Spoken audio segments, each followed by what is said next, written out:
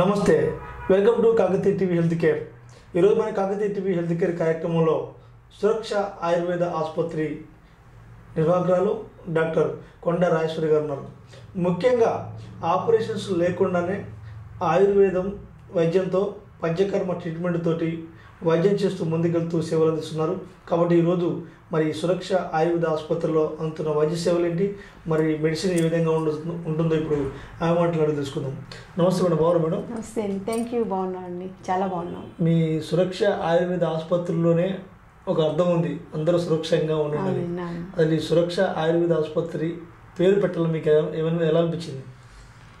యాక్చువల్గా మేము చదువుకునేటప్పటి నుంచి మా వారు డాక్టర్ మాణికేశ్వరరావు గారు, మా వారికి నాకు మంచి ఆయుర్వేద హాస్పిటల్, ఎలాంటి ఆపరేషన్ లేకుండా, ఎక్కువ మందులు వాడకుండా, సైడ్ ఎఫెక్ట్స్ లేకుండా ఉండేలాగా మంచి చికిత్సలు చేయాలి. మంచి అంటే రక్ష అంటే రక్షించడం, మనం మంచి పద్ధతిలో ప్రజల ఆరోగ్యాన్ని రక్షించడం కోసం అని చెప్పేసి చెయ్యాలనేటువంటి తపన ఉండేది. ఆ తపనలో నుంచి సురక్ష పర్ఫెక్ట్ హెల్త్ అని పెట్టాం ఫస్ట్ లో.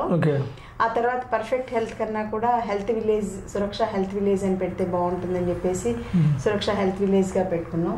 అందులో యోగా, ఆయుర్వేద, ముఖ్యంగా పంచకర్మ హాస్పిటల్గా మాది మెయిన్ హాస్పిటల్ అనమాట. సో మీరు అన్నట్లుగానే ఎటువంటి ఆరోగ్య సమస్యలైనా సరే ఆపరేషన్ లేకుండా ఆయుర్వేద చికిత్సలతోటి చక్కగా తగ్గించుకుని ఆయుర్వేద ఔషధాలు వాడుకుంటూ, తర్వాత రోజు కూడా మనం యోగా ప్రాక్టీస్ చేసుకుంటూ, మంచి ఆహారపు అలవాట్లు, అంటే మన ఆహారమే మన ఔషధంగా కూడా భావించాలన్నమాట. సో మంచి ఆహారం అంటే మంచి ఆహారం కదా అని పూర్తిగా ఫాస్టింగ్స్ చేయడం అలా కాకుండా చక్క టైం ప్రకారంగా తీసుకుంటూ 3 పూట్ల ఆహారం తీసుకుంటూ మంచి ఆహారపు అలవాటు చేసుకుంటే ముందు కూడా ఎటువంటి జబ్బులు లేకుండా ఉండేలాగా మా సురక్ష హెల్త్ విలేజ్ని ప్రమోట్ చేసుకున్నాం అనమాట. ప్రధానంగా ఇప్పటికే మీరు ఏపీలో కూడా మీ ఆసుపత్రి ఉంది, మళ్ళీ ఇప్పుడు హైదరాబాద్లో కూడా ఆసుపత్రి ఓపెన్ చేశారు ఇక్కడ. మరి ఇక ఎలా ఉంది ట్రీట్మెంట్ ఇక్కడ? బాగుందండి. సురక్ష మాకు మొదటి నుంచి ఏంటంటే ఆల్మోస్ట్ నిజం చెప్పాలంటే 22 years బ్యాక్ స్టార్ట్ చేసాం. సో ఎప్పుడు స్టార్ట్ చేశారు? 97లో స్టార్ట్ చేసాం. అదేంటంటే అప్పట్లో అసలు మనకి ఇక్కడ పంచకర్మ హాస్పిటల్స్ ఆల్మోస్ట్ 99% అసలు ఏం లేనట్టే. ఏ చికిత్స కావాలన్నా కూడా కేరళ వెళ్ళి చేయించుకోవాల్సి వచ్చేది. అప్పట్లో పంచకర్మ అంటే కేరళ కదా.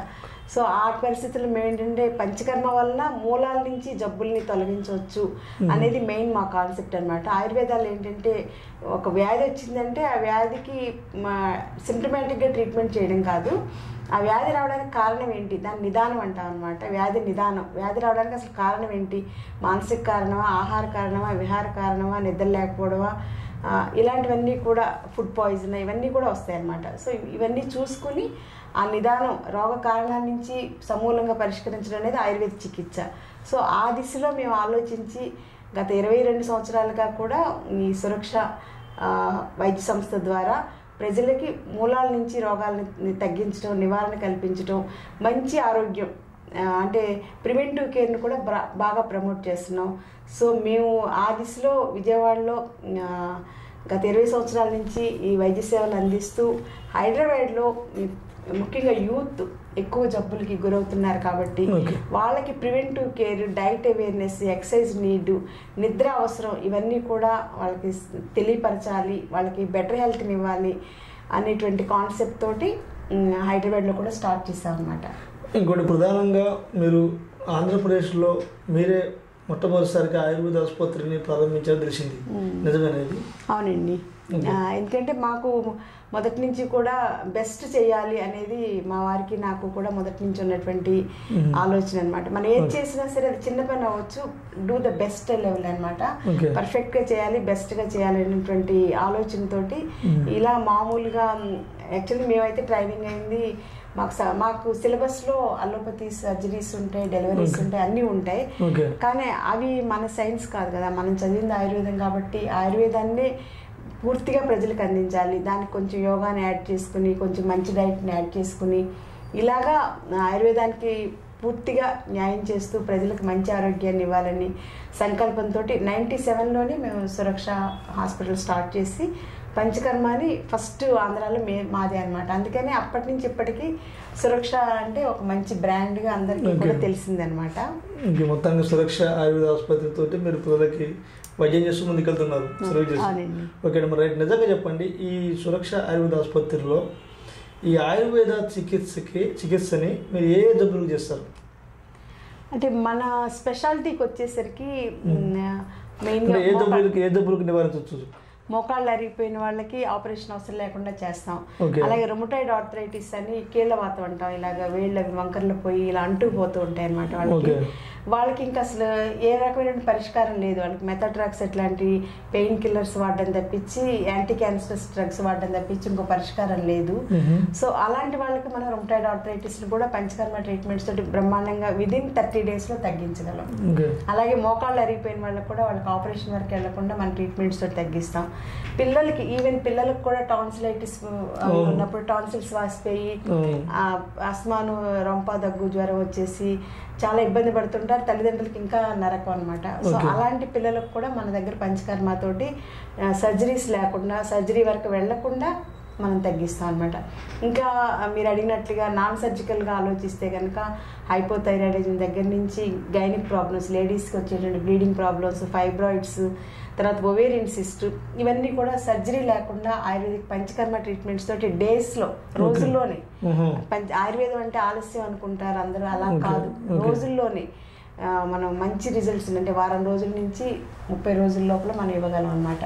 వాళ్ళకి అంటే 1 weekలోనే వాళ్ళకి ఒక 25% నాకు బాగుంది అనేటువంటి కాన్ఫిడెన్స్ కలుగుతుంది. దాంతో ఆటోమేటిక్గా వాళ్ళే అడుగుతారు, నాకు ఇంకా మిగిలిన ట్రీట్మెంట్ కూడా మీరు కంటిన్యూ చేయాలి డాక్టర్ గారు అని చెప్పేసి. సో అంత నమ్మకంతో మేము వైద్యం చేయించుకుంటాం. మా దగ్గరకు వచ్చే వాళ్ళు కూడా మా మీద నమ్మకంతో పాటుగా ఆయుర్వేదం కూడా అపారమైనటువంటి నమ్మకంతో వచ్చిన వాళ్ళకి బెస్ట్ రిజల్ట్స్ని ఇవ్వగలుగుతున్నాం. మేడం, ప్రధానంగా ఈ సోరియాసిస్ వ్యాధి చాలామంది వ్యక్తులను వెంటాడుతుంది. అది వస్తే పోదు అనేది బాగా పచ్చాదలుతుంది. మరి ఈ సోరియాసిస్ వ్యాధిని తగ్గించడానికి ఏ వైద్యం చేస్తే బాగుంటుంది? మీ దగ్గర వైద్యం ఉందా లేదా? సోరియాసిస్ అనేది నిజంగా చెప్పాలంటే సైకోసమాటిక్ డిజార్డర్ అండి. జనరల్గా వీళ్ళకి ఏంటంటే సైకలాజికల్గా తెలియని ఒత్తిడిని ఫీల్ అవుతారు. అంటే వాళ్ళు తాడుని చూసి కూడా పాము అనుకుని భయపడుతూ ఉంటారు అనమాట. సబ్కాన్షియస్గా ఏదో భయం వాళ్ళని వెంటాడుతూ ఉంటుంది. అలాంటి వాళ్ళకి సోరియాసిస్ లాంటి వ్యాధులు రావడానికి సైకోసమాటిక్ డిజార్డర్స్, ఇప్పుడు వైద్యశాస్త్రంలో కూడా చెప్పేది అన్ని జబ్బులకు కూడా సైకోసమాటిక్ డిజార్డర్స్ అని చెప్పేసి చెప్తున్నారు. అంటే ఏ ప్రాబ్లం అయినా సరే, క్యాన్సర్ వరకు కూడా, సోరియాసిస్ నుంచి క్యాన్సర్ వరకు కూడా సైకోసమాటిక్ డిజార్డర్ గానే వాళ్ళు రీసెర్చ్లో కనుక్కున్నారనమాట. సో ఆ మానసిక ఒత్తిడిని తగ్గించుకోవడంతో పాటుగా శారీరకంగా ఉన్నటువంటి సోరియాసిస్ రుగ్మత నుండి బయటపడడానికి మన పంచకర్మ చాలా బాగా పనిచేస్తుంది. పూర్తిగా తగ్గిపోతుంది. మీరు ఎంత బ్యాడ్ కేసు తీసుకొచ్చినా సరే అది పీరియాడికల్గా ఉంటుంది. ఫస్ట్ కోర్సు ఒక 30 days కోర్స్ ఉంటుంది. తర్వాత వాళ్ళకి ప్రతి సంవత్సరం కూడా శరదృతువు అంటాం. శరదృతువు అంటే మనకి దసరా మహోత్సవాలు జరుగుతాయి కదా అమ్మవారికి. ఆ పీరియడ్లో మన శరీరంలో తెలియని పిత్తం వేడి పెరుగుతుంది అనమాట. అలాంటి ఆ టైంలో వీళ్ళకి సోరియాసిస్ ఎఫెక్ట్స్ ఎక్కువ ఉంటాయి. అంటే ఎక్కువ మళ్ళీ ఫ్లేక్స్ రావడం అవి. అప్పుడు మళ్ళీ మనం ఈ సోరియాసిస్కి ఒక పంచకర్మ ట్రీట్మెంట్స్లో సింపుల్ ట్రీట్మెంట్స్ ఒక 3 days కోర్సు, 5 days కోర్సు తీసుకుంటే ఇంకా అలా 2-3 times తీసుకుంటే వాళ్ళకి మొత్తం కలుపు మొక్క మనకి ఎలా అయితే పీకేసాక చిన్న చిన్న వేల నుంచి కూడా మొక్కలు వస్తాయి కదా సీజనల్గా వర్షం పడినప్పుడు, అలాగే ఈ సోరియాసిస్ మొండి వ్యాధి కాబట్టి లోపల కొంచెం రూట్స్ ఉంటాయి. వాటిని కూడా మనం ఈ పంచకర్మ పీరియాడికల్గా చేయించుకోవడం, 6 నెలలకు ఒకసారి, సంవత్సరానికి ఒకసారి చేయించుకోవడం వల్ల పూర్తిగా మనం తగ్గించేసేయచ్చు అనమాట. మరి ఏపీ సీఎం చంద్రబాబు నాయుడు కూడా కొద్దిగా సోరియాసిస్ వ్యాధి ఉంది. అవునండి. అతనికి అన్ని అవకాశ వనరులు ఉన్నాయి, ఆయన ట్రీట్మెంట్ తీసుకునే అంటే ఆయన ఆల్రెడీ ఆరోగ్యం గురించి చాలా మంచి కేర్ తీసుకునే వ్యక్తి. ఎందుకంటే ఎప్పటి నుంచో 20 సంవత్సరాల నుంచి ఆయన ఉప్పు లేని తిండి తింటున్నారు, నూనె లేని తిండి తింటున్నారు, చాలా రకాలుగా ఫాలో అవుతున్నారు, బ్రహ్మకుమారిస్ యోగా చేస్తున్నారు. ఇవన్నీ మాకు అందరూ చెప్పినవి అనమాట. అంటే ఆయన క్లోజ్ ఫ్రెండ్స్ మాకు కూడా పేషెంట్స్ వస్తుంటారు. సో నేను ఒకసారి వాళ్ళతో కూడా చెప్పాను, ఆయనకి ఉన్న ప్రాబ్లం సోరియాసిస్ని మనం ఆయుర్వేద పద్ధతిలో చేయొచ్చండి అంటే, లేదండి ఆయన మెథడ్స్ ఆయన ఫాలో అవుతారు, మన దాకా ఇంటర్ఫీర్ అవనివ్వరు అన్నారు. ఇంకా అది అంటే నేను చెప్పదలుచుకున్నది ఏంటంటే ఆరోగ్యం కూడా ఒక యోగం మనిషికి. అది సీఎం అవ్వచ్చు, పిఎం అవ్వచ్చు, ఇంకా అంతరిక్షంలో ఉండే అవ్వచ్చు. మనకి ఎలా అయితే గృహయోగం ఉంది, వివాహ యోగం ఉంది, వాహన యోగం ఉందని మనకి చెప్తుంటారు కదా మన భారత. అలాగే ఆరోగ్యం కూడా ఒక యోగం. అది అందరికీ నా అనుభవంలో నేను తెలుసుకున్న నా ఆరోగ్య సత్యాన్వేషణలో కనుక్కున్నటువంటి పాయింట్ అనమాట అది.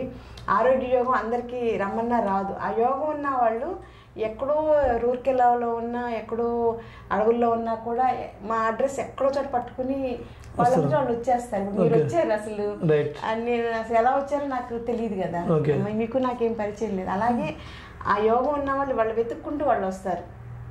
ఆ యోగం లేని వాళ్ళు మా ఇంటి పక్కనే ఉన్నా కానీ నన్ను రోజు చూస్తున్నా, నా పేషెంట్స్ని చూస్తున్నా, వాళ్ళలో వస్తున్న మార్పును గమనిస్తున్నా కూడా వాళ్ళ మైండ్ సెట్ అవ్వదు. సో మైండ్ సెట్ అనేది ఆయుర్వేద ట్రీట్మెంట్లో చాలా ఇంపార్టెంట్. ఒక్కసారి వాళ్ళకి నేను నా జబ్బును పూర్తిగా తగ్గించుకోవాలి అనే సంకల్పం కలిగితే వాళ్ళు వెతుక్కుంటారు. ఆ వెతుక్కునే పద్ధతిలోనే ఆయుర్వేదం ఎక్కడుంది, నిజమైనటువంటి శాశ్వత పరిష్కారం ఎలా దొరుకుతుంది అనేది వెతుకుతారు. ఆ వెతికినప్పుడు మనలాంటి వాళ్ళ వైద్యులు చాలా మంది ఉంటారు కదా, వాళ్ళ అడ్రస్ దొరికితే ఇంకా వాళ్ళకి ఆరోగ్యయోగం కలిగినట్టే. ఆ ఆరోగ్యయోగం భగవంతుడు కూడా మనకి ఇస్తేనే ఆయుర్వేద వైద్యుని కలవాలి అనేటువంటి ఆలోచన వస్తుంది. అంటే నిజంగా వైద్యం చేసే ఆయుర్వేద వైద్యుని.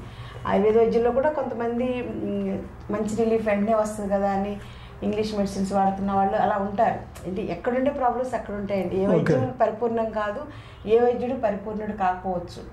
సో అలాగా కానీ ఆయుర్వేద వైద్యాన్ని నమ్మి, శాస్త్రాన్ని నమ్మి, అపారమైనటువంటి నమ్మకంతో చేస్తున్న వైద్యుడికి మాత్రం మంచి రిజల్ట్స్ ఆటోమేటిక్గా వస్తాయి.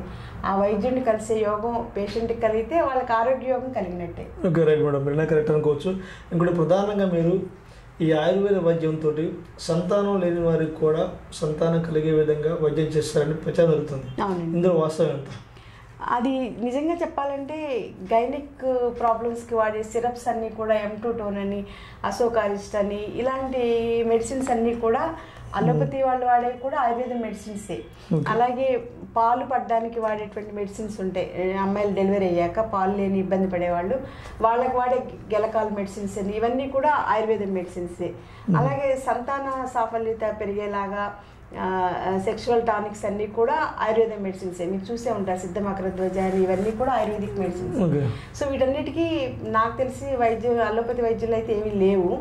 కాకపోతే వాళ్ళ లేటెస్ట్ రీసెర్చ్ సర్జరీస్లో చాలా బాగుంటుంది. అలాగే ప్రాణాపాయ స్థితిలో ఉన్నప్పుడు కూడా ఆక్సిజన్ కానీ, బ్లడ్ కానీ, ఫ్రాక్చర్స్ అయినప్పుడు సర్జరీస్ వాళ్ళు ఎక్స్పర్ట్స్ అందులో. ఇంకా వాళ్ళు అసలు నిజంగా దైవ స్వరూపులు అనమాట.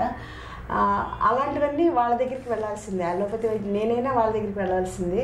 కానీ ఇలాంటి సమస్యలకు మాత్రం శరీరంలో లైఫ్ని, జీవత్వాన్ని పెంచి, ప్రాణశక్తిని పెంచి, దాని ద్వారా సంతానాన్ని కలిగించే అవకాశం మాత్రం ఆయుర్వేద చికిత్సల్లోనే ఉంది అనేది మన చుట్టూ వచ్చే పేషెంట్స్ని బట్టి మనకు తెలుస్తుంది అనమాట.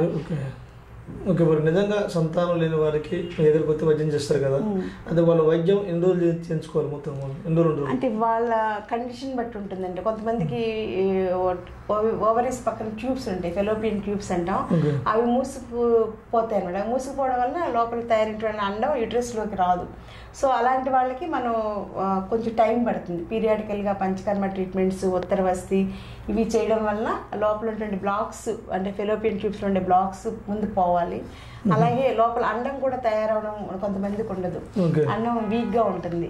సో అండం కూడా బాగా తయారవడానికి కొంచెం మంచి మెడిసిన్స్, పంచకర్మాలు, ఉత్తరవస్తిలో ఫలకృతం అని ఇలాంటివన్నీ వాడుకుంటూ చేయడం. అలాగే శరీరంలో కూడా మనకి సమతుల్యత అనేది అవసరం అనమాట. అంటే ఒక విత్తనం మొలకెట్టాలంటే 4 ఫ్యాక్టర్స్ కావాలి. అవి ఏంటంటే భూమి చక్కగా మంచి తయారై కరెక్ట్గా ఉండాలి. అంటే భూమిలో కూడా బలం ఉండాలన్నమాట. ఎండిపోయిన భూమి, చౌడు భూమి, వాటిలో మొక్కలు రావు కదా.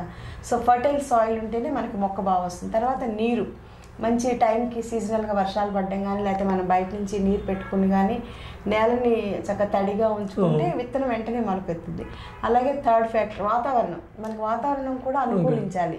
వర్షం ఎక్కువ పడినా మొక్కలు మొలకెత్తు, అలానే వర్షం లేకుండా ఎడారి లాంటి ప్రదేశంలో కూడా మొక్కలు మొలకెత్తాయి కదా. సో సమానంగా వర్షం, వాతావరణం అన్నీ కూడా అనుకూలించాలన్నమాట. అంటే వర్షాకాలంలో తొందరగా మొక్కలు, వాతావరణం ఉండేటువంటి తేమ వల్ల తొందరగా మొలకెత్తి, వేసవికాలంలో డ్రైనెస్కి ఏ మొక్కలు మొలకెత్తావు కదా, మొత్తం పొలాలన్నీ బీడు పడిపోయినట్టుగా ఉంటాయి.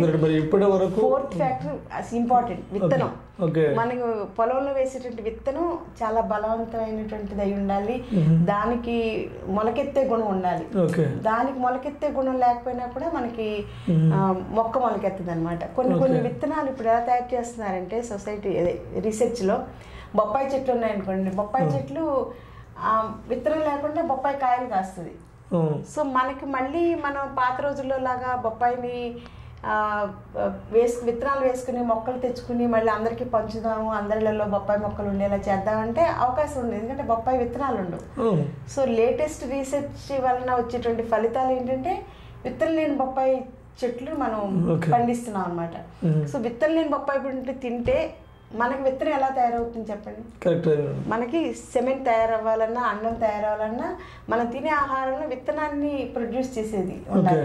ఆయుర్వేద ప్రకారం ఏంటంటే మాంసం ఎక్కువ తింటే మాంసం కన్నా పెరుగుద్ది, రక్తం బాగా తీసుకుంటే రక్తం బాగా పెరుగుతుంది, ఏ ధాతువు తీసుకుంటే ఆ ధాతువు మనలో పెరుగుద్ది. మనం విత్తనం లేనటువంటి ఆహారం తింటే, ఇప్పుడు ద్రాక్ష కానీ బొప్పాయి కానీ బయట దొరికేవన్నీ అవి రీప్రొడక్షన్ క్యారెక్టర్ లేనివి, అవి తింటే పిల్లలకి సంతానం కావాలంటే ఎక్కడి నుంచి కలుగుతారు? సో ఈ 4 ఫ్యాక్టర్స్ వాతావరణంలో సృష్టిలో ఏవైతే ఉన్నాయో మొక్క మొలకెత్తడానికి, సేమ్ అలాగే మనలో కూడా సంతానం కలగడానికి అండం బాగుండాలి, గర్భసంచి బాగుండాలి, అంటే బలంగా ఎండోమెట్రియం కానీ బ్లడ్ సర్క్యులేషన్ కానీ పీరియడ్స్ రెగ్యులారిటీ కూడా బాగుండాలి. అలాగే యాంబియన్స్, మనం బయట అయితే మొక్క మొలకెత్తడానికి ఎలాంటి వాతావరణం కావాలన్నా అలాగే లోపల కూడా గర్భసంచి లోపల వెజైనా లోపల ఉన్నటువంటి ఫ్లూయిడ్స్ pH లెవెల్స్ ఉంటాయి, అవి కరెక్ట్గా ఉంటేనే, అవి రెండు మ్యాచ్ అయితేనే మనకి సంతానం అనేది కలుగుతుంది. లాస్ట్గా అండం, అమ్మాయిలకి అండం బాగుండాలి, అబ్బాయిలకి సెమెన్లో స్పర్మ్ కౌంట్ అది బాగుండాలి, మొటిలిటీ బాగుండాలి. సో ఈ 4 ఫ్యాక్టర్స్ని మనం బ్యాలెన్స్ చేసుకునేలాగా చేయడం అనేది ఒక్క ఆయుర్వేద వైద్యశాస్త్రంలోనే ఉంది. సో బయట ఏంటంటే సరోగసి అని, IVF అని రకరకాలుగా చేస్తారు, అవి ఎంతవరకు సక్సెస్ అవుతాయి, వచ్చిన వాళ్ళు వాడినటువంటి ఆ టైంలో వాడిన మందులు హార్మోన్స్ ఎక్కువ వాడవలసి వస్తుంది కదా, అంటే ఆర్టిఫిషియల్గా వచ్చిన దాన్ని మన సపోర్ట్ తోటి నిలబెట్టుకోవాలి హార్మోన్స్ని బయట నుంచి ఇచ్చి. అది ఏ టైంలో ఎలా వస్తుంది, ఆ హార్మోన్స్ వలన వాళ్ళకి ముందు ఏం జబ్బులు వస్తాయి, ఆ పుట్టే పిల్లలకి స్టామినా ఎంత ఉంటుంది, ఇవన్నీ డౌట్స్ అనమాట. సో మనం బలమైనటువంటి ఆరోగ్యకరమైన పిల్లలు కలగాలి అనేది కాన్సెప్ట్ ఉంటే ఆయుర్వేద పంచకర్మ అనేది బెస్ట్ మెథడ్ అనమాట. రైట్ మేడం, ఇప్పటికే మీకు దగ్గరికి చాలా మంది సంతానం లేని వాళ్ళు మిమ్మల్ని అప్రోచ్ అయ్యి ఉంటారు. అవునండి. మరి మీ దగ్గర సక్సెస్ అయిన కేసుల శాతం ఏ విధంగా ఉంది? బాగుంటాయండి. సంతానం అంటే నిజం చెప్పాలంటే, అంటే నా గురించి చెప్పుకోవడం కదా, హస్తవాసి అంటారు కదా, అది కూడా కొంత ఉంటుంది అనమాట. సో మనం అంటే నేను పనిచేసిన డాక్టర్ గారు అమలాపురంలో మా మేడం ఉండేవారు, సత్యవతి గారని. సత్యవతి గారు మంచి గైనకాలజిస్ట్ అనమాట. ఆవిడ చెయ్యి పడిందంటే ఎవరికైనా సరే ప్రెగ్నెన్సీ వస్తుంది. అంటే ఆవిడ ధర్మాన్ని అన్ని రకాలుగా పాటించేవారు. మేము వాళ్ళ దగ్గర వర్క్ చేసాం కాబట్టి మేబీ మాకు కూడా అది కొంచెం వాళ్ళ పిల్లల్లాగా మాకు వారసత్వ సంపదలా వచ్చి ఉండొచ్చు. అందుకని నా ఫీల్డ్లో నా పేషెంట్స్ అందరూ కూడా ఆవిడ హస్తవాసి బాగుంటుంది, ఆవిడ మందులు బాగుంటాయి, ఆవిడ పద్ధతి బాగుంటుంది, అన్ని రకాలుగా డైట్ కూడా కరెక్ట్గా గైడ్ చేస్తారని ఒక నమ్మకం అనేది ఉంది. అది కాకుండా మనం ధర్మాన్ని పాటించడం కూడా మనకి మంచి బ్లెస్సింగ్స్గా ఉండొచ్చు. నేచర్ కూడా మనకి బ్లెస్సింగ్స్ ఇస్తుంది. మనం అధర్మంగా ఉండి ఎక్కువ మనీ గురించో లేకపోతే ఇంకోటి అనుకుంటే మేబీ ఉండకపోవచ్చు. నేను అవి నమ్ముతాను. భారతీయ సాంప్రదాయంలో మనం కొన్ని ఆచార రసాయనం అని ఉంటుంది ఆయుర్వేదంలో, అంటే మనం మంచినే మాట్లాడడం, మంచినే ప్రమోట్ చేయడం, చెడు విషయాలు అవన్నీ కూడా నేను పేషెంట్కి చెప్తున్నాను, నేను ముందు పాటించాలి కదా.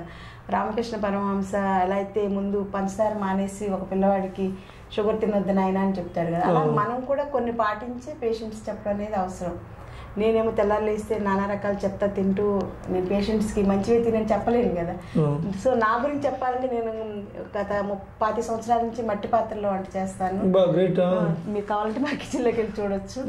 అలాగే ఎరువులు లేని బియ్యం పండించి ఆ బియ్యమే వాడతాను. ఎక్కడికి వెళ్ళినా నేను ఉప్పులు పప్పులు అన్నీ కూడా న్యాచురల్గా ఆర్గానిక్వి ఎక్కడ దొరుకుతాయా, నూనెలు ఎక్కడ దొరుకుతాయా, ఎప్పుడు ఇలాంటి మంచి వాటి కోసం ఎత్తుకోండి. నిజంగా నేను హైదరాబాద్ రాకపోవడానికి లేట్ చేయడానికి కారణం కూడా ఇవన్నీ నాకు ఇక్కడ దొరకవు. ఆవు పాలు కావాలి, ఇక్కడ ఎక్కడ దొరుకుతాయి ఆవు పాలు? నాకు ఆర్గానిక్ ఫుడ్స్ కావాలి, ఇవన్నీ ఇక్కడ దొరకవు. అంత చుట్టూ విపరీతమైన పొల్యూషన్, ఇవన్నీ కూడా మనిషిలో ఇమ్యూనిటీని తగ్గించడానికి చాలా ఎక్కువ అవకాశాలు ఉంటాయి. తెలియని ఒత్తిడి కూడా ఉంటుంది నగర జీవనంలో.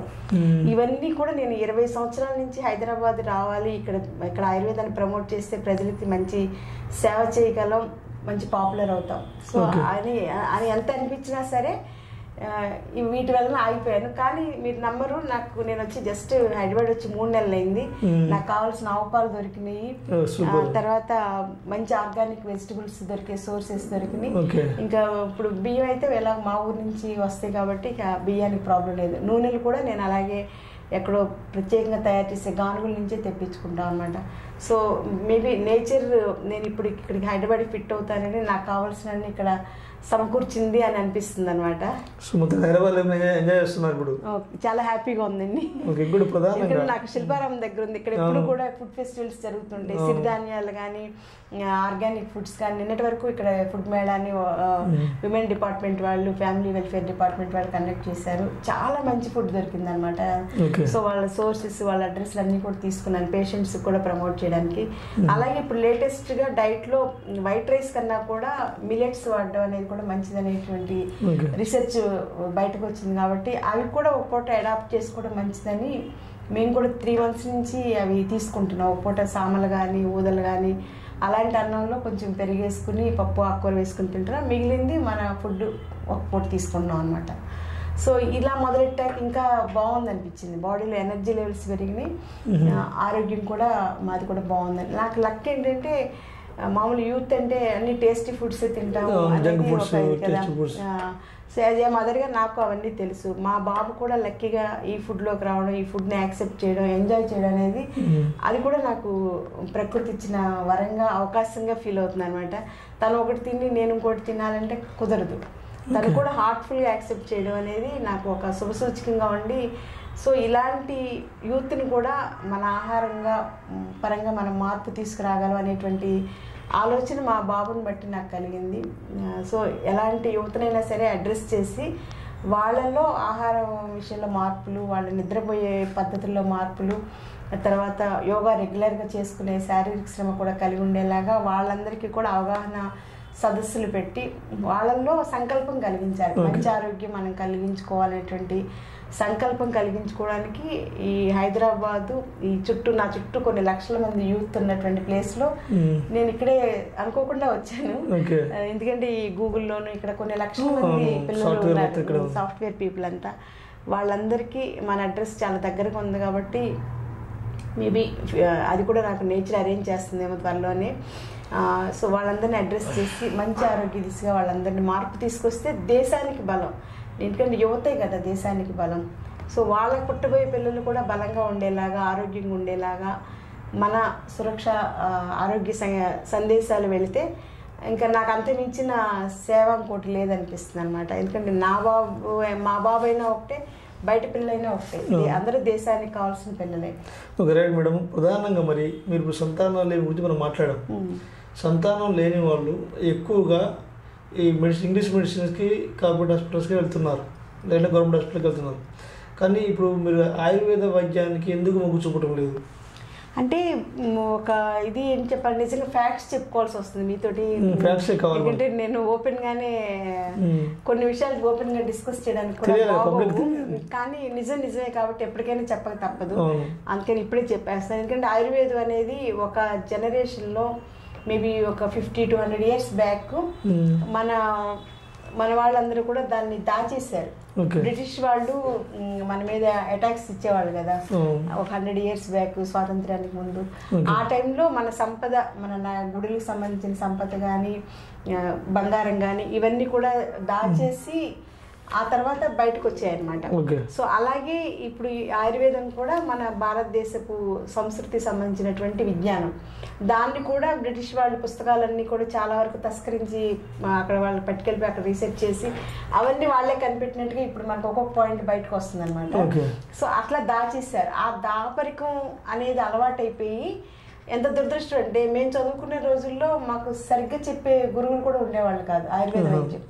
మేమందరం పుస్తకాల చుట్టూ తిరిగి లేకపోతే సీనియర్స్ దగ్గర నోట్స్లు తీసుకుని రాసుకుని ఆ పాయింట్స్ని ఇంకొంచెం అనలైజ్ చేసుకుని ఇంకా ఇలాంటి పుస్తకాలన్నీ కొత్త కొత్తగా వచ్చాక వీటిని బట్టి నాలెడ్జ్ని పెంచుకుని ఇప్పుడు యంగర్ జనరేషన్కి ఆయుర్వేదాన్ని బాగా చెప్పగలుగుతున్నాం.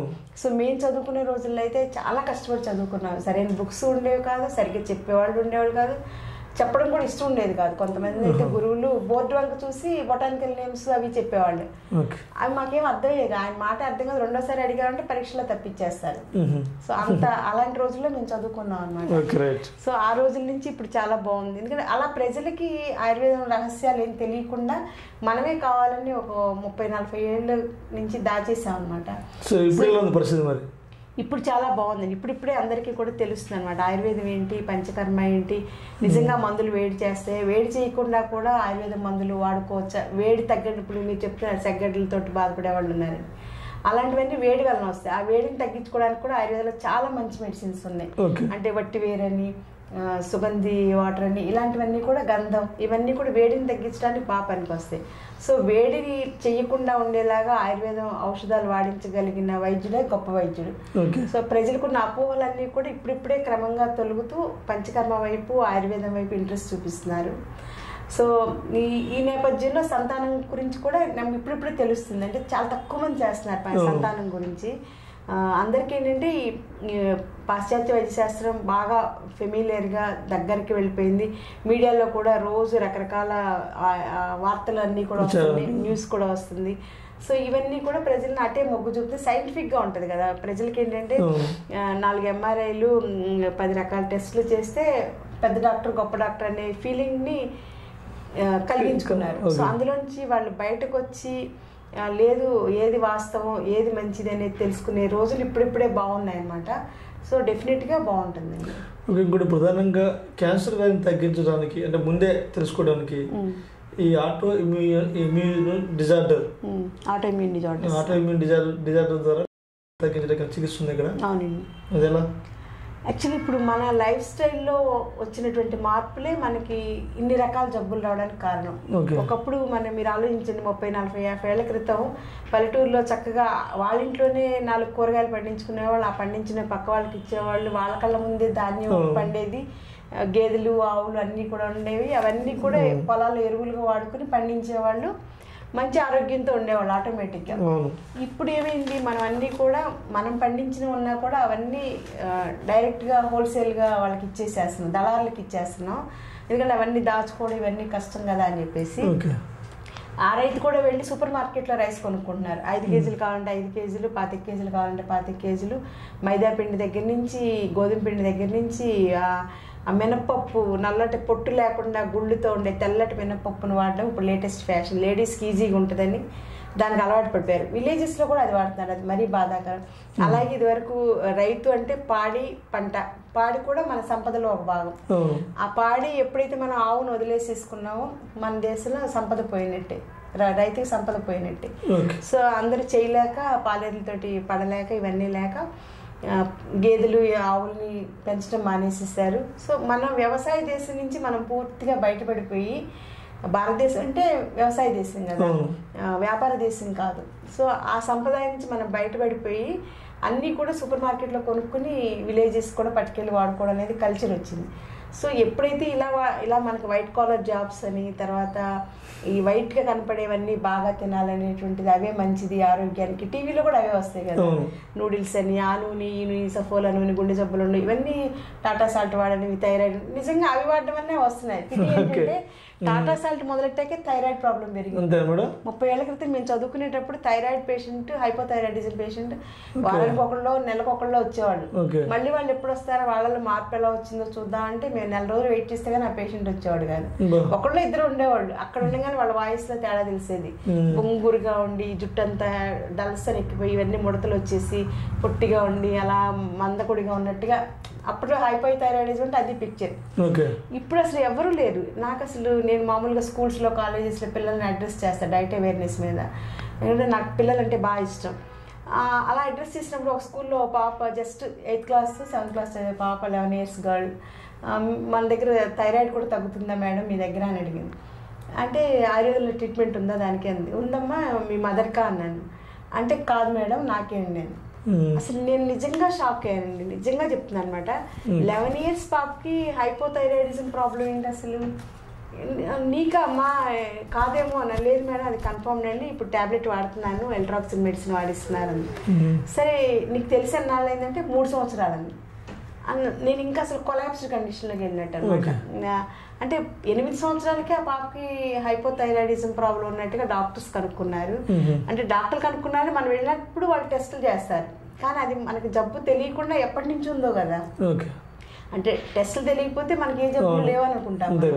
సో ఆ అమ్మాయికి 8వ సంవత్సరం నుంచే డాక్టర్స్ హైపోథైరాయిడిజం అనేటువంటి ప్రాబ్లమ్ని కనుక్కొని దానికి అప్పటి నుంచి మందులు ఇస్తున్నారు.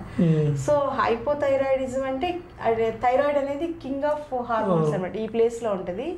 ఇది కరెక్ట్ గా పనిచేస్తే, ఇంకా థైరాయిడ్ కరెక్ట్ గా పనిచేస్తే మనకి డయాబెటీస్ కానీ, బాడీలో హార్మోన్స్ కానీ, బ్రెయిన్ ఫంక్షనింగ్ కానీ అన్నీ కూడా కంట్రోల్లో ఉంటాయి. అంటే మనకి రాజు ఒకటి కరెక్ట్గా ఉంటే మంత్రి, సేనాని, మిగిలిన వాళ్ళు అందరూ దేశం అంతా ఎలా సుభిక్షంగా ఉంటుందో, ఈ థైరాయిడ్ ఒక్కటి కరెక్ట్గా పనిచేస్తే అంత దానిలో అంత ఫుడ్ హ్యాబిట్స్ అండి. మీరు అడిగిన ఆటో ఇమ్యూన్ డిజార్డర్స్ కి, క్యాన్సర్ కి ఏవైతే కారణాలుగా ఉన్నాయో మన ఫుడ్ హ్యాబిట్స్, మన లైఫ్ స్టైల్లో వచ్చిన మార్పులు. ఒకప్పుడు మనం నిద్ర అంటే సాయంత్రం 6 దగ్గర నుంచి పొద్దున్న 4 గంటల వరకు సౌండ్ స్లీప్ లో పడుకోవడం అనేది మన భారతీయ సాంప్రదాయం. ఇప్పుడు నైట్ డ్యూటీస్ చేస్తున్నారు, నైట్ అవుట్స్ చేస్తున్నారు, పిల్లలు చదువుకుంటుంటారు, పెద్దవాళ్ళు టీవీ చూస్తుంటారు, మధ్యలో మీ వయసు వాళ్ళేమో ఇవన్నీ ల్యాప్టాప్ పెట్టుకుని చేస్తుంటారు, మా లాంటి వాళ్ళు లేడీస్ ఏమో సెల్ ఫోన్స్ పెట్టుకుని వీడియోస్ చూడడం, ఏదో టైం పాస్. ఇంకా ఒక్కసారి వాటికి మనం ఒకసారి అవి స్టార్ట్ చేసామంటే ఆ సిస్టమ్ని, సెల్ ఫోన్ కానీ మీడియా ఈ కంప్యూటర్ సంబంధించి స్టార్ట్ చేసామంటే వాటిలో ఉండేటువంటి రిలీజ్ అయ్యేటువంటి కెమికల్స్ మన బ్రెయిన్ ని దానికి సెట్ చేసేస్తాయి. ఇంకా అది ఆపాలన్నా మనం వీక్నెస్ గా ఆపలేము. టీవీ సీరియల్స్ అయినా అంతే, ఏవైనా సరే వాటిలో ఉండేటువంటి అట్రాక్షన్ అదనమాట. ఇంకా అలా నైట్ అవుట్స్ ఎప్పుడుకో నిద్ర తెల్లారేసరికి ఎప్పుడుకో నిద్రపోతారు. ఆ నిద్ర లేకపోవడం వల్ల శరీరంలో చాలా మార్పులు వచ్చి దానివల్లనే లైఫ్ స్టైల్ డిజార్డర్స్ అయిన డయాబెటీస్, హైపర్ టెన్షన్, ఈ హైపోథైరాయిడిజం, తర్వాత అల్టిమేట్గా auto immune disorders. Auto immune disorders రావడానికి కూడా కారణం నిద్ర లేకపోవడం ఒక్క కారణం అనమాట. దాని తర్వాత ఆటో ఇమ్యూన్ డిజార్డర్స్ తర్వాత వచ్చేటువంటి నెక్స్ట్ ప్రమాదకరమైనటువంటి వ్యాధి క్యాన్సర్. సో మీరు అడుగుతున్న వ్యాధుల కారణాల్లోకి వస్తే ఆయుర్వేద ప్రకారం 3 మెయిన్ కారణాలు: ఆహారం, వ్యాయామం, నిద్ర. ఈ 3 ఉపస్తంభాలు అంటాం. అంటే మనకి ఎలా అయితే ఇంటికి పిల్లర్స్ లేకపోతే ఇల్లు ఉండదు కదా, కొలాప్స్ అయిపోద్ది. అది తాటాకి పాక అవ్వచ్చు, స్లాబ్ అవ్వచ్చు, ఏదైనా సరే ఇల్లు అంటే 3 స్తంభాలు అనేవి మినిమం ఉండాలి. 4 ఉంటే ఇంకా మంచిది. ఆ 4వదే బ్రహ్మచర్యం. అంటే మనం అసలు ఎలా ఉండాలి, ఎలా జీవించాలి, ఎలాగా పార్ట్నర్ ఎలాంటి వాళ్ళతో ఉండాలి, ఇవి కూడా ఆయుర్వేదంలో చాలా డీటెయిల్గా చెప్పబడింది అనమాట. అవన్నీ మర్చిపోయి ఎవరితో పడితే వాళ్ళతో తిరిగేస్తా, ఎలా పడితే అలా నిద్రపోతా, వ్యాయామం లేకుండా బ్రతకడమే ఆరోగ్యం బాగుంటుంది, ఆనందంగా ఉంటున్నాం అనేటువంటి లైఫ్ స్టైల్లో ఉంటూ ఇంకా ఆహారం గురించి అయితే చెప్పక్కర్లా. మన ఆహారంలో ఎంత భయంకరమైన ఫండమెంటల్ మిస్టేక్స్ చేస్తున్నామంటే మరి మనకి నిజంగా నాకు ఒక ఆలోచన అనిపిస్తుంది, నేనే ఇంత బాధపడుతున్నాను ఆహారంలోనూ, ప్రజలు ఇంత రాంగ్ పద్ధతిలో ఉన్నారు ఏంటని. నిజంగా 70-80 ఏళ్ళ వాళ్ళు చిన్నప్పుడు తిన్న తిండికి, ఇప్పుడు తింటున్న తిండికి, వాళ్ళ మనవాళ్ళు ఇష్టపడుతున్న తిండికి ఒక్కసారి వాళ్ళు కనుక ఆలోచిస్తే నిజంగా వాళ్ళకి రోజు ప్రతిక్షణం గుండెని పిండుతున్నట్టే అనిపిస్తుందేమో అనిపిస్తుంది. ఎందుకంటే అప్పట్లో ముడి బియ్యం వాడేవాళ్ళు, ఇప్పుడు వైట్ పాలిష్ రైస్. అప్పట్లో జొన్నలు కూడా తప్పనిసరిగా దంచుకుని అన్నం తినేవాళ్ళు, రాగి సంగటని ఇవన్నీ వాడేవాళ్ళు. సో అవన్నీ అంటే పూర్ మ్యాన్స్ డైట్ కింద ఒక 40-50 ఏళ్ల క్రితం మారిపోయింది. ఇప్పుడు ఆ పూర్ మ్యాన్ కూడా పాలిష్ బియ్యమే కాదు, బయట రోడ్ల పక్కన టిఫిన్ సెంటర్స్ నిండా వాళ్లే ఉంటున్నారు. వాళ్ళు తినేదంతా మైదా బేస్డ్ ఫుడ్స్, మైసూర్ బజ్జీలని, నూడిల్స్ అని. పిల్లలు అయితే సాయంత్రం కాలేజ్ నుంచి 4 o'clock బయటకు వచ్చేసేసి కడుపు నిండా నూడిల్స్ తినేస్తారు. ఇంకా తర్వాత రాత్రికి ఏమో KFC ఫుడ్స్ అని. మైదా పిండి అండి నూడిల్స్. మామూలుగా ఈ పిగ్స్ ఉంటాయి కదా, పందులు, ఈ పందుల స్కిన్ తోటే నూడిల్స్ తయారు చేస్తారని ప్రచారం జరుగుతుంది బయట. ఇందులో వాస్తవం ఎంత? అలాంటి కెమికల్స్ కలుపుతారండి, రుచి కోసం కానివ్వండి, వాళ్ళ కమర్షియల్గా వర్కౌట్ అవ్వడం కోసం కూడా అలా కలుపుతారు తయారు చేసేవాళ్ళు. వాటితో పాటుగా అసలు మెయిన్గా వాటిలో ఉండేది మైదా పిండి. మైదా పిండి అనేది చాలా ప్రమాదకరమైంది అనమాట. మైదా పిండి ఎలా తయారవుద్ది అనేది చెప్పాలంటే అది ఒక చాలా పెద్ద వీడియో అవుతుంది. మనకి గోధుమలు ఉంటాయి కదా, గోధుమలు మరబట్టేటప్పుడు గోధుమ పిండి అంతా కలెక్ట్ చేసేస్తారు, కానీ ఆ ప్రాసెస్లో కింద చాలా పిండి పడిపోతుంది. కొన్ని టన్నుల గోధుమలు మరబట్టిస్తారు, మనలా 1 కేజీ 2 కేజీలు కాదు కదా. సో బయట కంపెనీలు ప్యాక్ చేస్తున్నారు కదా, 5 కేజీస్ 25 కేజీస్ గోధుమ పిండి అంటే వాళ్ళు 100 టన్నుల కేజీల గోధుమ పిండి మరబట్టేటప్పుడు పిండి మరినిండా చాలా పౌడర్ కింద పడుతుంది. కింద పడిన దాన్ని వాళ్ళు పడేయకుండా దానిలో కొన్ని రకాల బ్లీచింగ్ పౌడర్ అని కొన్ని రకాల కెమికల్స్ కలిపేసి అవన్నిటి వలన గోధుమ పిండి కన్నా చాలా అందంగా చాలా సాఫ్ట్ గా రుచిగా ఉండేలాగా ఇన్ని ఐటమ్స్ చేసుకోవచ్చు. నిజంగా గోధుమ పిండితో కూడా ఇన్ని ఐటమ్స్ చేసుకోలేము మనం. మైదా పిండి ఒక్కటి ఉంటే sweets, hots, cakes, pizzas, burgers, అసలు వాట్ నాట్ అనమాట. మీరనే నూడిల్స్ కానీ ఎన్నైనా చేసుకోవచ్చు అనమాట. అన్ని ఐటమ్స్ మేబీ ఒక 100 పైనే చేసుకోవచ్చు. ఇంకా అంటే ఇంకా టేస్టీ ఫుడ్స్ తినే వాళ్ళకి ఇంకా చాలా వెరైటీస్ తెలుస్తాయి. చికెన్ కలిపి అవి కలిపి ఇవి కలిపి చాలా చేస్తుంటారు. సో అందుకని మైదా మోస్ట్ పాపులర్ అయింది. వాళ్ళకి రూపాయి ఖర్చు లేదు కదా, కింద పడిన దాంట్లో కొంచెం కెమికల్ కలిపేసేస్తే రెడీ అయిపోతుంది. సో చాలా తక్కువ కాస్ట్కి వాళ్ళకి మ్యానుఫ్యాక్చర్ చేస్తున్నారు. మనకు కూడా మార్కెట్లో మైదా పిండి ఇదివరకు చాలా తక్కువ రేటు దొరికేది, గోధుమ పిండికి దానికి డబుల్ డిఫరెన్స్ ఉండేది. ఇప్పుడు అన్నీ ఒకటే అయినట్టున్నాయి. కానీ ఈ మైదాతోటి ఈ పునుగులు, ఈ బజ్జీలు, మైసూర్ బజ్జీలు అనేది మోస్ట్ అట్రాక్టివ్ టిఫిన్ అనమాట. సో దానికి సో ఆ మైదా పిండి వల్లనే మనకు వచ్చేటువంటి డయాబెటీస్ కానీ, హైపర్ టెన్షన్ కానీ, హైపోథైరాయిడిజం కానీ, చివరికి గ్యాస్ట్రిక్ అల్సర్స్ కానీ, తర్వాత ఇప్పుడు వస్తున్న మీరు అడిగిన ఆటో ఇమ్యూన్ డిజార్డర్స్ రావడానికి కానీ, అల్టిమేట్గా క్యాన్సర్ రావడానికి కానీ మనకి మెయిన్ కారణం ఈ మైదా అనమాట. ఇవన్నీ ఏంటంటే కడుపులో చుట్టుకుపోతాయి. మన ప్రేవుల్లో ఇవి అరిగి బయటికి వెళ్ళిపోవడం అనేది న్యాచురల్ ప్రాసెస్. అరిగాక మనకి రక్తం కింద తయారవడం మన శరీరానికి ఉపయోగపడేలాగా జరగాలి కదా. కానీ అవి మైదా బేస్డ్ ఫుడ్స్ అన్నీ కూడా అరగకుండా లోపల మనకి నిజం చెప్పాలంటే మైదా అనేది ఒకప్పుడు మేము చిన్నప్పుడు సినిమా పోస్టర్స్ ఉండే కదా, సినిమా పోస్టర్స్ అవి అంటించాలి, మైదా పిండిని ఉడకబెట్టేసి దాన్ని రాసేసి అంటించాలి. అప్పుడు గమ్ లాగా పడి ఉండేది, ఆ ఎండకి చక్కగా ఆరిపోయి సేమ్ అలాగే ఇప్పుడు మన బాడీలో కూడా ఈ మైదా లోపలికి వెళ్ళాక గట్టిపడిపోయి ప్రేగులను అంటుకుపోద్ది. ఎలా అయితే గోడకు అంటుకుపోయిందో అలా ప్రేగులను అంటుకుపోద్ది. ప్రేగులను అంటుకుపోతే మన శరీరంలో ఉన్న గుణం ఏంటంటే భగవంతుడు ఇచ్చిన అవకాశం, భగవంతుడు ఇచ్చిన శరీరం కాబట్టి ఈ లక్షణం ఉంది. అదే మనుషులు తయారు చేసింది అయితే ఇలా ఉండేది కాదేమో. ఏదైనా సరే శరీరానికి హామ్ చేసేది కానీ, పనికిరానిది కానీ, మలినాన్ని కానీ శరీరం మనస్సు ఉంచుకోదు, బయటికి పంపించడానికి ప్రయత్నం చేస్తుంది. అది మనం అర్థం చేసుకుని శరీరం ఏదో చెప్తుంది అనేది మనం గ్రహించితే మనకే మన శరీరానికి మనమే వైద్యులు అవుతాం అన్నమాట. సో ఆటోమేటిక్గా మన జబ్బులు రాకుండా జాగ్రత్త పడవచ్చు. అవి మనం గమనించకుండానే ఏ రోజుకి ఆ రోజు ఆర్థిక సమస్యలో ఏదో దానిలో పడిపోయి, చదువు సమస్యలో, పిల్లల చదువులో, ఉద్యోగాల్లో వాళ్ళు అమెరికా పంపించి ఏదో ఒకటి సమస్యల్లో పడిపోయి ఏదో తింటున్నాం, ఆ క్షణంలో నోట్లో టేస్ట్గా జరుగుతుందా లేదా అనేది ఒకటే ఆలోచిస్తున్నాం. సో ఈ మైదా అనేది లోపల ఉండిపోయి మనకి సంకేతాలు పంపుతూనే ఉంటుంది శరీరం పాపం అమాయకంగా. దాన్ని మనం రిసీవ్ చేసుకోవడం అనేది మనకి అవకాశం లేకుండా మనం అంత ఫుల్లీ ఆక్యుపైడ్ అనమాట. ఆనందంతో సమస్యలతోటో, ఆనందంలో ఉన్నా మనకి శరీరం చెప్పేది అర్థం కాదు, సమస్యల్లో ఉన్నా అర్థం కాదు. అది మన దురదృష్టం. సో ప్రస్తుతం ఏంటంటే భారతదేశం ప్రపంచంలో ఆనందకరమైనటువంటి దేశాలు ఒక 150 కౌంట్ చేస్తే భారతదేశం ఏ స్టేజ్లో ఉంది అనేది తెలిస్తే నిజంగా చాలా బాధ అనిపిస్తుంది అనమాట. ఆర్థికంగా ఇంత అభివృద్ధి చెందాం, పిల్లలు చక్కగా చదువుకున్నారు, మంచి మంచి బిల్డింగ్స్లో ఉంటున్నారు, అందరు వైట్ కాలర్ జాబ్స్లో ఉన్నారు, నిజంగా చాలా ఆనందంగా ఉండాలి, చాలా ఆరోగ్యంగా ఉండాలి కదా. కానీ మన భారతదేశం 125వ స్థానంలో ఉంది ఆరోగ్యంలో, ఆనందంలో. అంటే మన 150 మందిలో మన 125వ వాళ్ళం అంటే ఆల్మోస్ట్ లాస్ట్ నుంచి 25 స్టేజ్లో ఉన్నాం అనమాట. అంటే మనం ఇంత సంపాదించుకునేది, ఇంత ఆనందకరమైన జీవితంలో ఉన్నాం, గంటసేపు పబ్లో ఉంటాం, గంటసేపు ఇంకో చోట ఉంటాం, ఫంక్షన్స్కి వెళ్తుంటాం, ఎన్నో చేస్తున్నాం, కానీ మనలో ఆనందం లేదు, రియల్ ఆనందం అనేది లేదు. అది ఎందుకు లేదు అనేది ఎవరికి వాళ్ళు వెతుక్కుని ప్రయత్నిస్తేనే ఆనందం ఉంది. ఆనందం బాగుంటే ఆరోగ్యం బాగుంటుంది.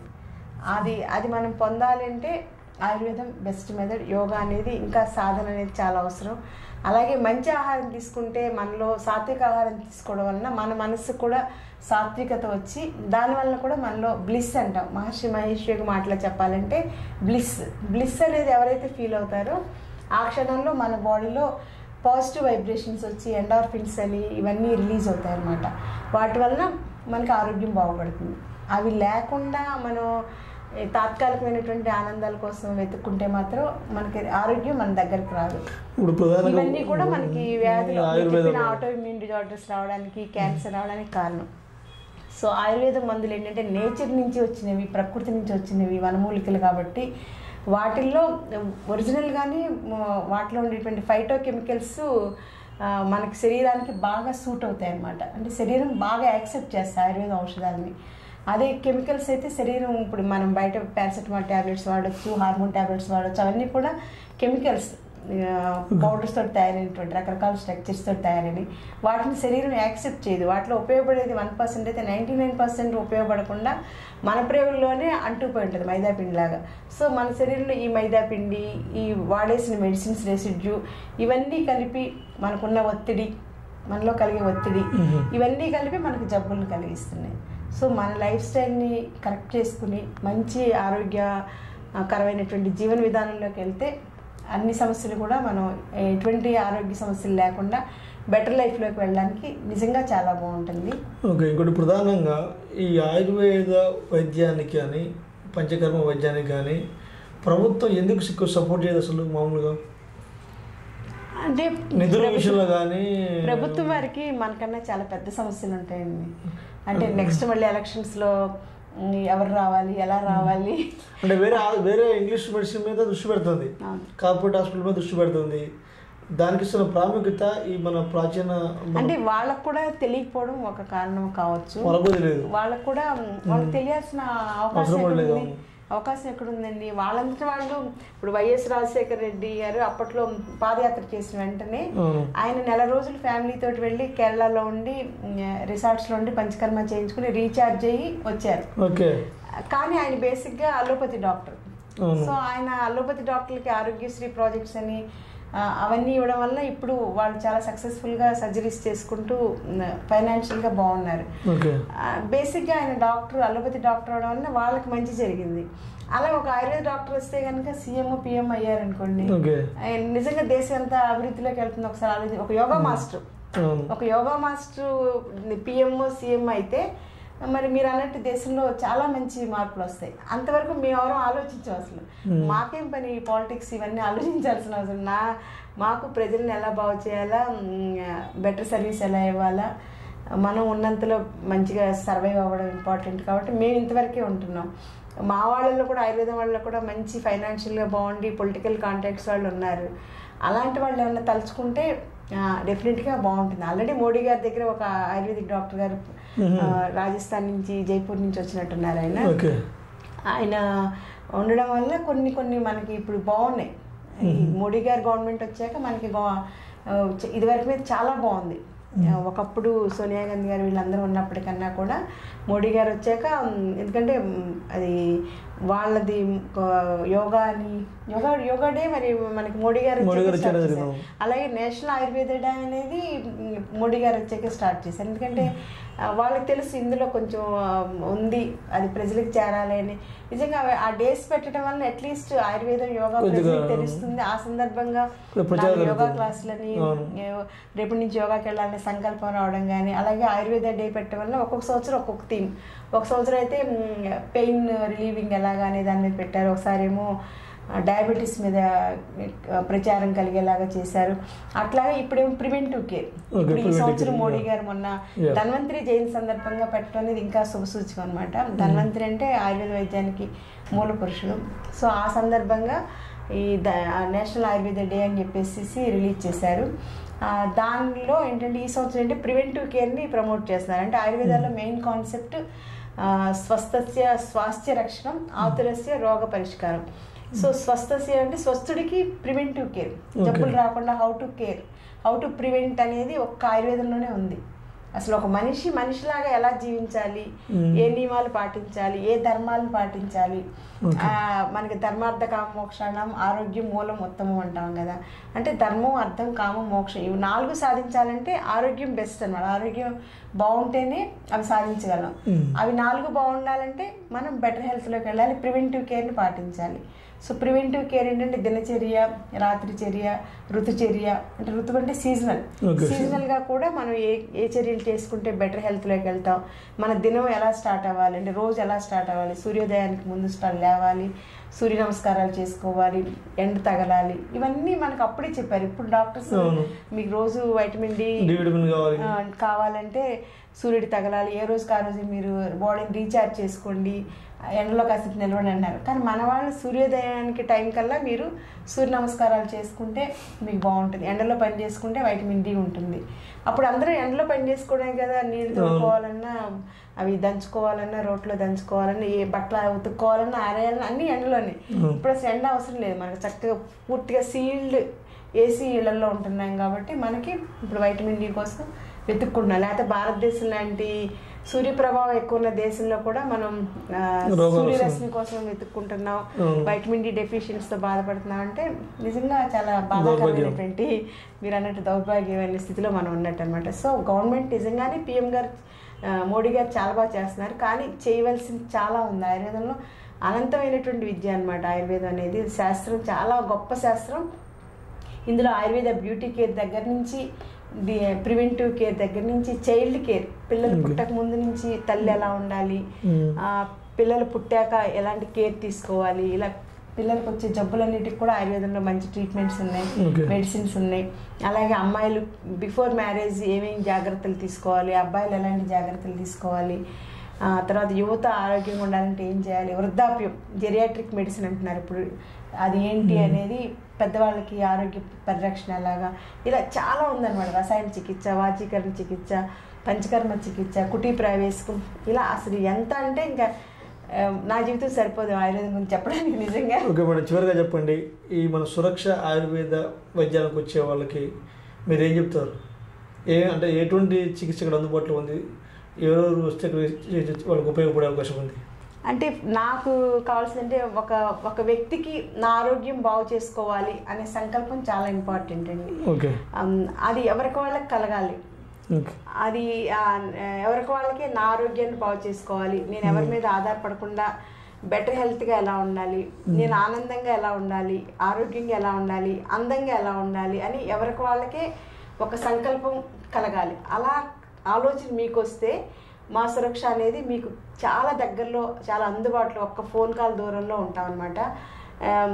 మన దగ్గర స్పెషాలిటీ ఏంటంటే, ఒక్కసారి నాకు ఫోన్ చేసి నేను ఆరోగ్యపరంగా బాధపడుతున్నాను అన్నవాడిని వాళ్ళకి ఏదో రకంగా మంచి రెమెడీ ఇవ్వడానికి బై ఫోన్ కానీ, బై మెసేజ్ కానీ, బై వాట్సాప్ కానీ, లేదా వాళ్ళ డోర్ డెలివరీ కూడా వాళ్ళకి ట్రీట్మెంట్స్ కానీ, మెడిసిన్స్ కానీ అందిస్తూ వాళ్ళకి అలా చేయూతని నాతోటి కాంటాక్ట్లో ఉన్నంతకాలం మంచి బెటర్ రిజల్ట్ ఇవ్వాలని చెప్పేసి నేను ప్రయత్నించడం అనేది నాకు మొదటి నుంచి ఉన్నటువంటి అలవాటు. అందుకని నాకు విజయవాడలో 20 ఏళ్ళ నుంచి నాతో పేషెంట్స్ ఉన్నవాళ్ళు ఇప్పటికీ వచ్చి పంచకర్మ చేయండి అమ్మా, నాకు విరేచన కర్మ కావాలి, ఈసారి విరేచన కర్మ వద్దులే, వస్తికర్మ చేయించుకుంటాను, వాళ్ళే డిజైన్ చేసుకుని వస్తారు. ఇంక నేను వాళ్ళు చెప్పక్కర్లేదు.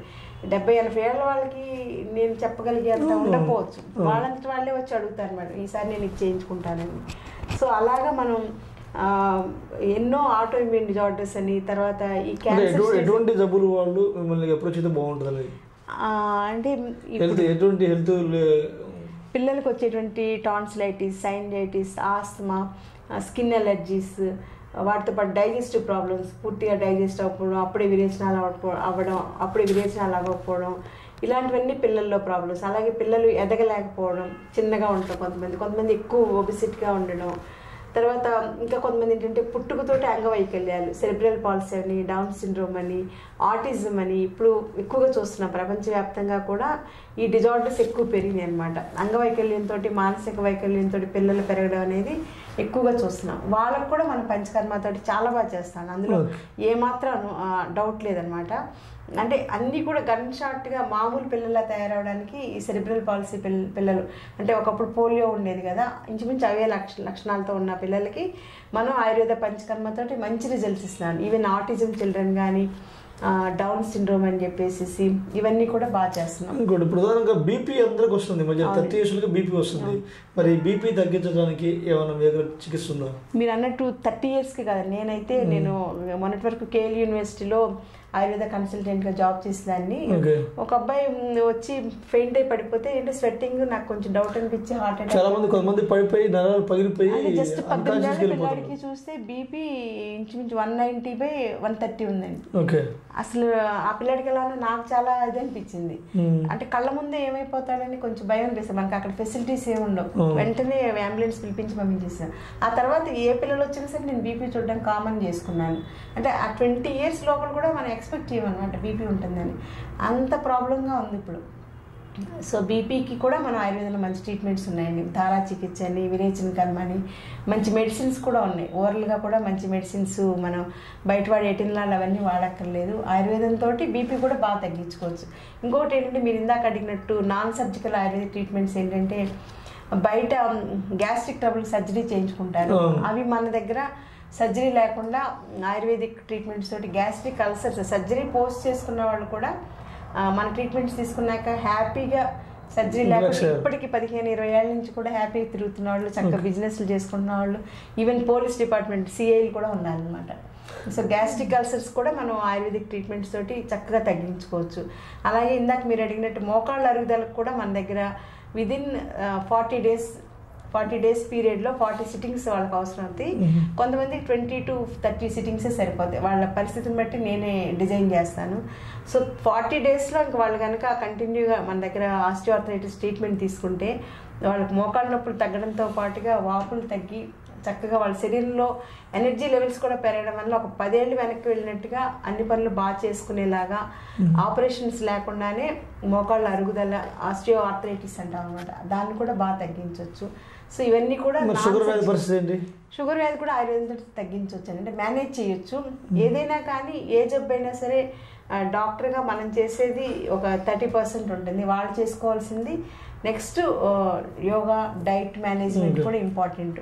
అవి ఉంటే 100% సేఫ్గా షుగర్ వ్యాధి ఎఫెక్ట్ నుంచి కూడా బయటపడిపోవచ్చు. పంచకర్మతోటి డయాబెటీస్ కూడా, అంటే ప్యాంక్రియాస్ యాక్టివిటీ బాగా పెరుగుతుందన్నమాట.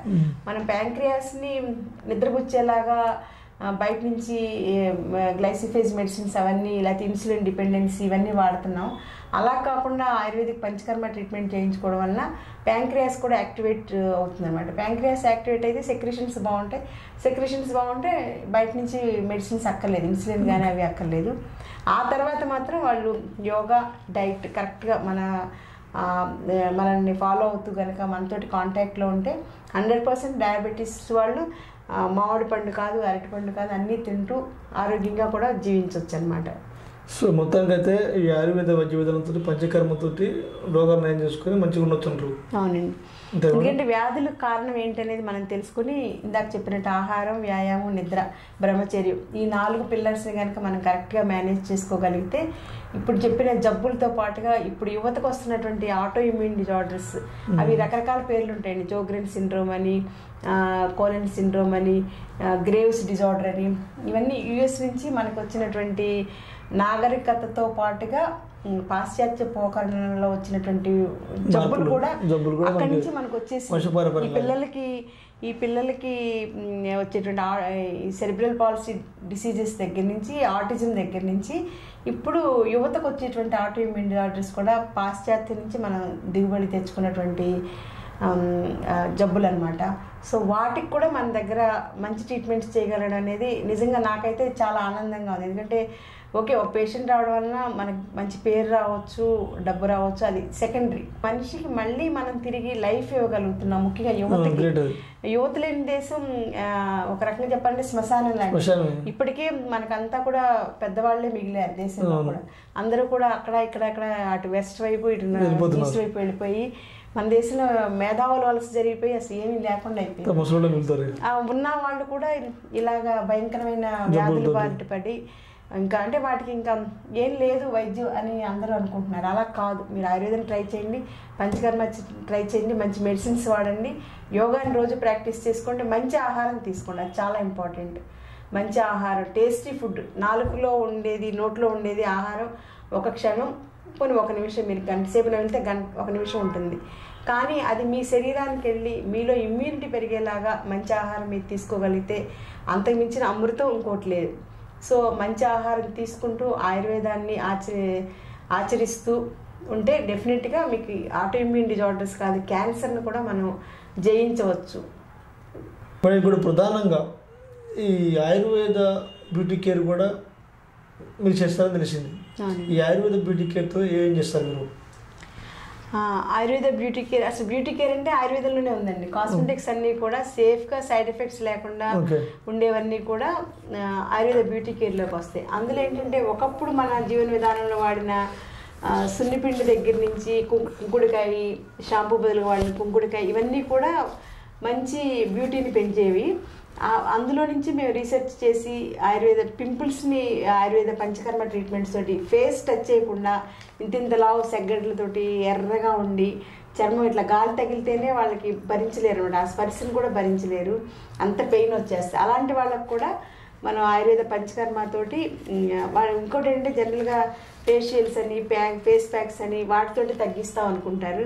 అస్సలు ఫేస్ని టచ్ చేయకుండా పింపుల్స్ 100% తగ్గించడం అనేది సురక్ష పంచకర్మలో మేము రెగ్యులర్ ఎప్పటి నుంచి 20 ఏళ్ళ నుంచి చేస్తున్నటువంటి రొటీన్ ట్రీట్మెంట్ అనమాట. దాంతోపాటు వాళ్ళ పింపుల్స్ తగ్గేసరికి వాళ్ళకి ముఖ్యంగా అమ్మాయిలకు ఉండే గైనిక్ ప్రాబ్లమ్స్ కూడా తగ్గుతాయి అన్నమాట. సో అది వాళ్ళకి ఎక్స్ట్రా బెనిఫిట్ అవుతుంది. అలాగే ఇంకా స్కిన్ కేర్, చర్మం అంతా కూడా ట్యానింగ్ రావడం, ఇదంతా దళసరిగా పైన పొరలు పట్టినటువంటి ఉండడం, మొహం మీద మంగు మచ్చలు అంటాం కదా, మంగు మచ్చలు ఉండడం, ఇవన్నీ కూడా మనం ఆయుర్వేదిక్ స్పెషల్ స్కిన్ ప్యాక్స్ తోటి, తర్వాత ఫేషియల్ ప్యాక్స్ తోటి వీటితోటి తగ్గిస్తాం అనమాట. ఆ తర్వాత ఇంకా ఒబిసిటీ అనేది ఇప్పుడు సొసైటీలో మోస్ట్ కామన్ ప్రాబ్లం అయిపోయింది. ఉంటే మరీ సన్నగా పొల్లలా ఉంటున్నారు, లేకపోతే ఇంతలా ఉన్న జైగాంటిక్ పర్సనాలిటీస్ తోటి ఉంటున్నారు సుమోల్లాగా.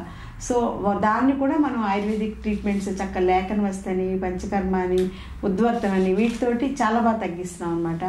అది మళ్ళీ రీగెయిన్ అవ్వకుండా కూడా మనం యోగా, ఆయుర్వేదిక్ డైట్ తోటి 100% తగ్గించవచ్చు ఒబిసిటీ కూడా.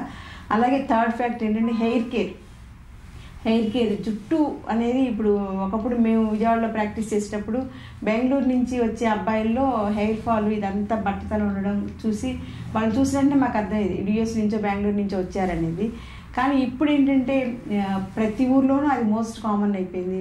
అబ్బాయిలు కూడా ఇవన్నీ పడలేక ఎందుకు వచ్చింది గుండు చేయించేసుకుంటే పోద్దని 20 ఏళ్ళకి గుండు చేయించేసుకుంటున్నారు.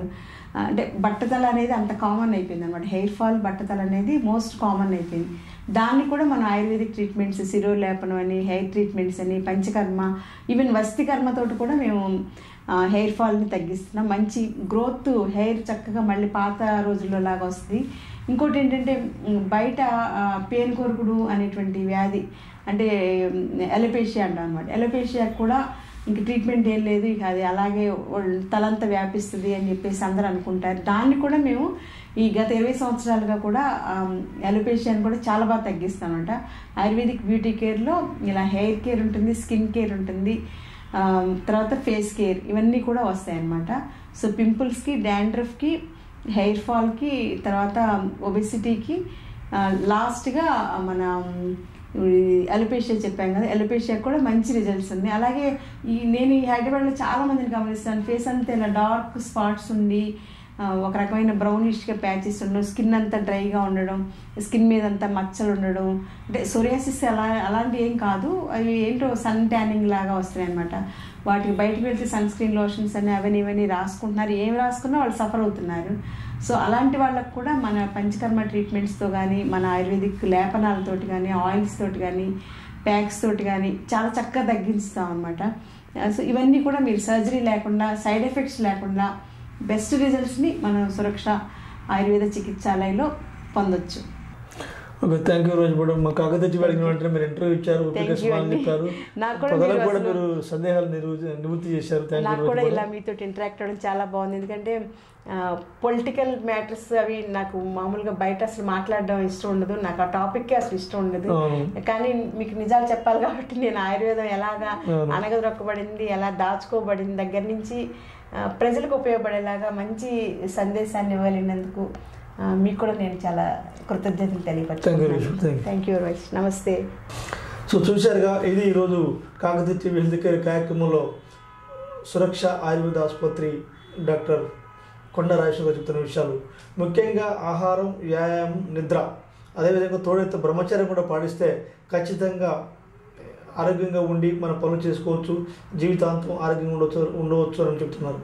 మరి ఇప్పటికైనా డాక్టర్ కొండ రాజేశ్వరి గారు చెప్తున్న విషయాలన్నీ పాటించి మీ ఆరోగ్యాన్ని మీ చేతిలో ఉంది కాబట్టి మీ ఆరోగ్యాన్ని కాపాడుకొని మీరు మంచిగా సంతోషంగా ఉండాలని కోరుకుందాం. ఇది ఈరోజు కాకతీయ టీవీ హెల్త్ కేర్ కార్యక్రమంలో సురక్ష ఆయుర్వేద ఆసుపత్రి డాక్టర్ కొండ రాజేశ్వరి గారు చెప్తున్న విషయాలు. నమస్తే.